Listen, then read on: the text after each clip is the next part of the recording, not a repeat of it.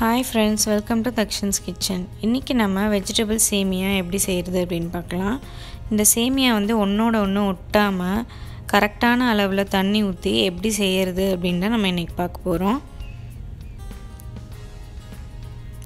நான் இன்னைக்கு anil சேமியா எடுத்துர்க்கேன். இது வந்து ஒரு பாக்கெட் வந்து 180 கிராம் 180 கிராம் இருக்கு. நான் இன்னைக்கு ஒரு பாக்கெட் ஃபுல்லா தான் செய்ய போறேன். வாங்க எப்படி செய்யறது அப்படினு பார்க்கலாம்.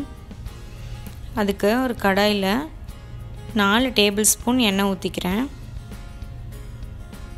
இந்த எண்ணெய் சூடானதும்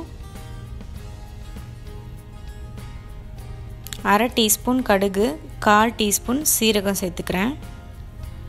நீங்க வந்து காய்கறி எல்லாம் போடாம செய்றீங்க அப்படினா 2 டேபிள் ஸ்பூன் எண்ணெய் ஊத்துனீங்கனா போதும்.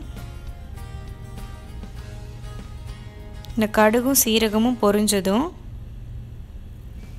ஒரு 3 பச்சை மிளகாய் வெட்டி சேர்த்துக்கோங்க. ஒரு பெரிய சைஸ் வெங்காயத்தை இந்த மாதிரி நீள நீளமா கட் பண்ணி சேர்த்துக்கோங்க. இந்த மாதிரி நல்லா வெங்காயம் நிறைய சேர்த்தீங்கன்னா தான் டேஸ்ட் நல்லா இருக்கும். இந்த வெங்காயம் நல்ல கண்ணாடி பதம் வர வரைக்கும் நம்ம வதக்கிக்கணும். இந்த வெங்காயம் வதங்கறதுக்கு மட்டும் ஒரு 1/4 டீஸ்பூன் நம்ம வந்து உப்பு சேர்த்துக்கலாம்.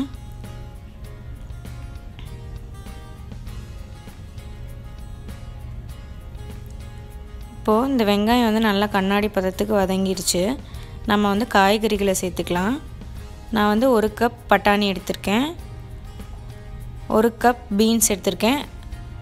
1 கப் கேரட் எடுத்துர்க்கேன். இந்த பீன்ஸ் வந்து ஒரு 10 ல இருந்து 15 பீன்ஸ் இருக்கும். இப்போ இது எல்லாத்தையும் சேர்த்துட்டு நல்லா வதக்கிக்கலாம். காய் வந்து ஒரு 1/4 பங்குக்கு மேல வந்து வெந்திருக்கணும் வதக்குறதுலயே.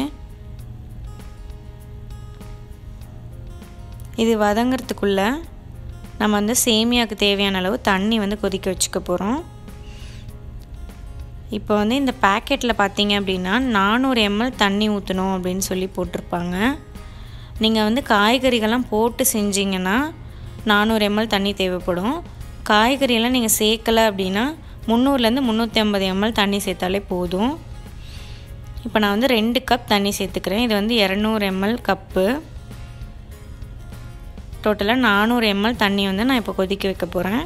இந்த காய் வேகிறதுக்குள்ள இந்த தண்ணி கொதிச்சிரும்.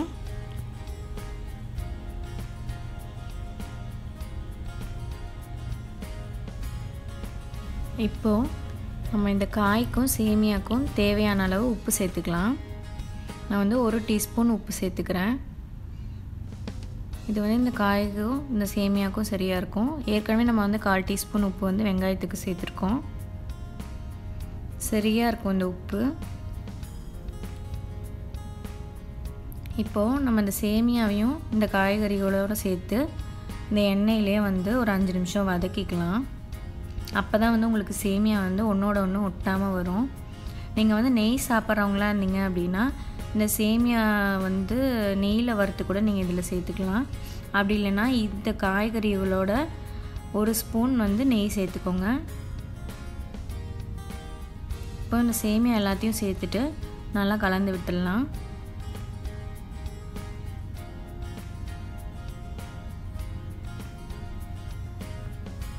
நீங்க வந்து காய்கறி சேர்க்காம செய்றீங்க அப்படினா இந்த வெங்காயத்தோடவே இந்த சேமியாவையும் சேர்த்து நல்லா வதக்கிக்கோங்க.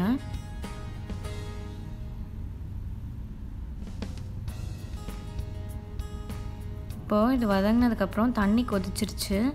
இந்த தண்ணியை நம்ம இதல ஊத்திட்டு இப்போ வந்து லோ ஃப்ளேம்ல வச்சுக்கோங்க. லோ ஃப்ளேம்லயே வச்சு மூடி வச்சு நம்ம வந்து இந்த சேமியாவை வேக வச்சுக்கலாம். அப்பதான் வந்து உங்களுக்கு காய்கறிலாம் வேகும். ஹை ஃப்ளேம்லயே வச்சீங்கன்னா தண்ணி மட்டும் சுண்டிடும், காய்கறி வேகாது. நல்லா சிம்ல வச்சு மூடி வச்சு வேக வைக்க போறோம். ஒரு 8 ல இருந்து 10 நிமிஷம் வரைக்கும் இது வேகணும். அப்பதான் வந்து கேரட், பீன்ஸ், பட்டாணி எல்லாமே ஒண்ணு போல வெந்து வரும்.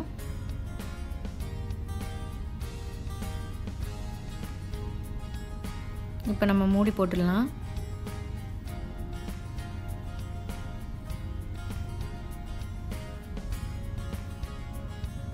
இடையில இந்த மாதிரி கிளறி விடுங்க. ஒரு வாட்டியோ இல்ல 2 வாட்டியோ கிளறி விட்டாலே போதும். இந்த மாதிரி கலந்துட்டு மறுபடியும் மூடி வச்சு நம்ம ஒரு 5 நிமிஷம் வேக வச்சுக்கலாம்.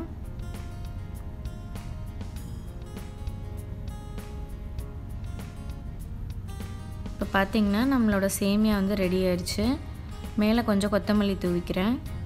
பாருங்கள், ஒன்றோட ஒன்று ஒட்டாமல் நல்லா உதிரி உதிரியாக வந்திருக்கு. இன்னும் ஆறுனதுக்கப்புறம் உங்களுக்கு நல்லாவே தெரியும். டிஃபன் பாக்ஸ்லலாம் நீங்கள் கொடுத்து விட்டிங்கன்னா ஒன்றோட ஒன்று ஒட்டாமல் நல்லாயிருக்கும்.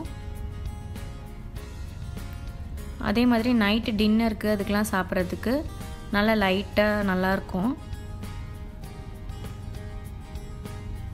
நீங்களும் இதை ட்ரை பண்ணி பார்த்துட்டு எப்படி இருந்துச்சுன்னு கமெண்ட் பண்ணுங்கள். இந்த ரெசிபி உங்களுக்கு பிடிச்சிருந்தா என் சேனலை லைக் பண்ணுங்கள், ஷேர் பண்ணுங்கள், கமெண்ட் பண்ணுங்கள், சப்ஸ்கிரைப் பண்ணுங்கள். கூடவே இருக்க பெல் ஐக்கானையும் கிளிக் பண்ணிக்கோங்க. அப்போ தான் நான் அப்டேட் பண்ணுற எல்லா ரெசிபிஸோட நோட்டிஃபிகேஷனும் உங்களுக்கு வந்து உடனுக்குடனே வரும். தேங்க்யூ ஸோ மச் ஃபார் வாட்சிங்.